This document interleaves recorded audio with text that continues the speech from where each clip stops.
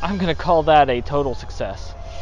Hello Drone Racers, I'm Mark, and today on Drone Racer 101 we're going to take a look at the Realacc RX5808 Pro Plus OSD running Achilles. It comes with Achilles, you don't have to do the upgrade. Achilles was originally some free software that was written for several types of these types of modules, the RX5808, and then the upgraded version came out for the Pro 58 module, the Eachine module, and this was great because this was only $25 but it had super upgraded hardware in it. It was really fast, and you could load Achilles on it for $25. The problem was this doesn't have a USB port, so you had to wire it up, and it's a little bit tricky and difficult. And then they came out with an OSD option for this, and that required some really intricate soldering. I've not done it yet just because I haven't wanted to go through it. I'll do it, but I haven't done it yet. This for $50 comes with all of that done. It's all upgraded, Achilles is already running, the OSD hardware mods are already done, and it has a USB port. So future upgrades should be really easy,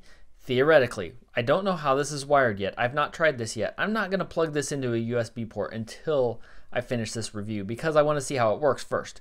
Then maybe at the end, we'll give this a shot and see what happens when you plug in USB. As soon as a new version of Achilles comes out, then we'll actually do an update video for this. So in case it wasn't obvious, this is a module for Fatshark style goggles. Now, I tested this in all the module bays that I have. I'm gonna be using this today in my Dominator V3s, and it fits beautifully right in here. The one thing this doesn't have that the Pro 58 does is double stick tape. I kind of like that came with double stick tape ready to go. I'll have to add some to this to make it stick in better. You can also buy this with or without a cover. I got mine without a cover accidentally, so I printed one that I'll be using. I tested this in the Top Sky goggles and the Falcon goggles, and those were both fine. So I'm going to put a piece of double stick tape on here just because I like how it makes it stay in a little better. Okay, I tried my cover, but I actually don't like the way it fits, so I'm gonna go without it. And with this double stick tape, I think I'm gonna be just fine. So it should just slide in here.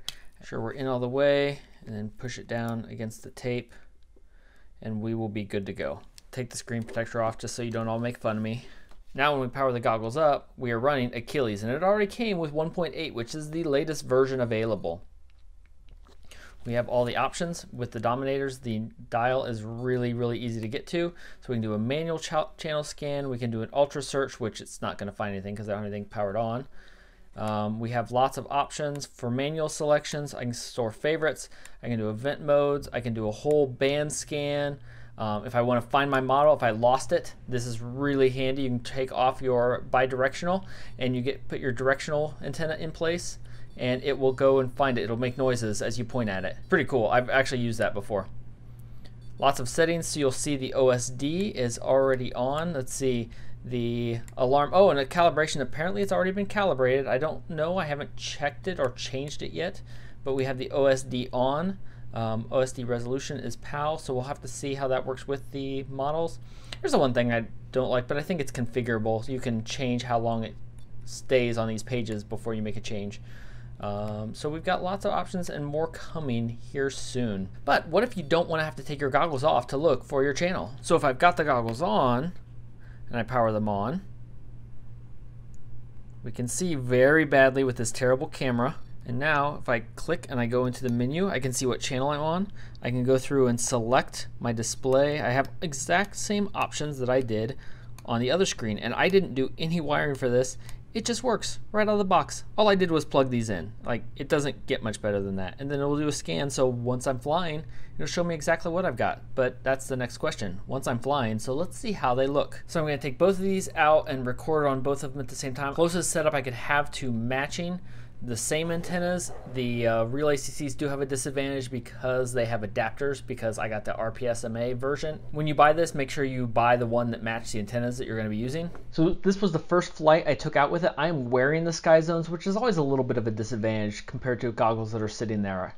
But I'm wearing them, and I get out to about this point, and I'm starting to get some breakup, so I go ahead and turn around. I'm testing a model that I didn't exactly trust, so I turn around early. But the Pro 58 and the Realacc modules were totally clear at that point. Now here around the tree, I always get a lot of breakup right around this tree, and the Realacc seemed to break up a little more than the Pro 58 there, but neither one of them were bad. and they both do a lot better than the Sky Zones out with a range test. Out here where we can see, they both stay a lot clearer. Okay, so this is the first time I've really worn these and taken them out. Now I am on 25 watts very purposefully, and wow, that looks really clear, really good at 25 watts, or milliwatts, sorry. That is outstanding. Holy cow, that's 200 meters away on 25 milliwatts, and that looks great. Wow, super impressed. I am incredibly happy with that. Now, on the R9M from FrSky, so that's why my RSSI is so high.